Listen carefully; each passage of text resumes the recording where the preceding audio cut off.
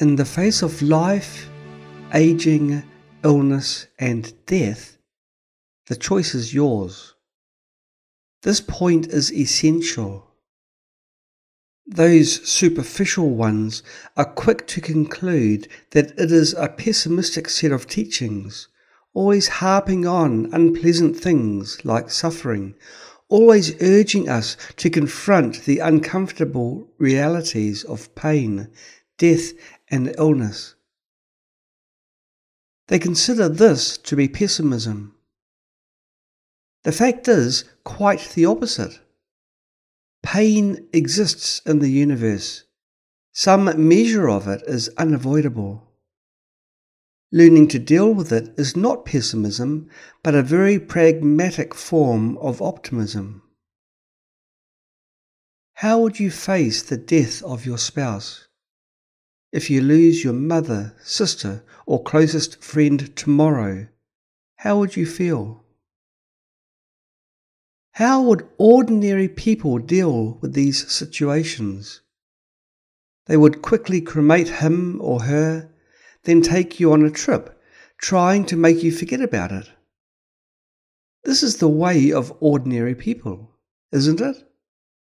Quickly deal with the matter, go on a trip, or change the environment. Don't stay in the same place, and maybe you won't feel sad anymore. This is how ordinary people deal with these situations. Escape and forget as time goes by. They let new afflictions arise, thus forgetting the old ones. This is the way of ordinary people. Unlike them, we should confront it. Suppose you lost your job, savings, and legs on the same day.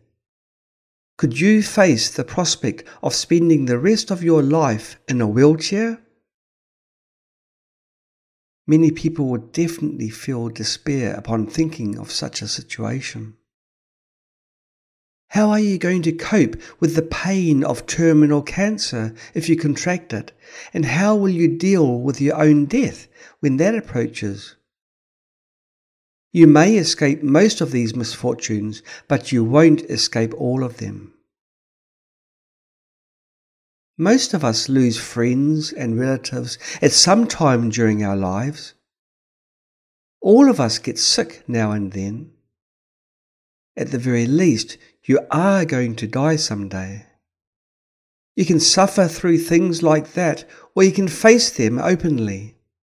The choice is yours.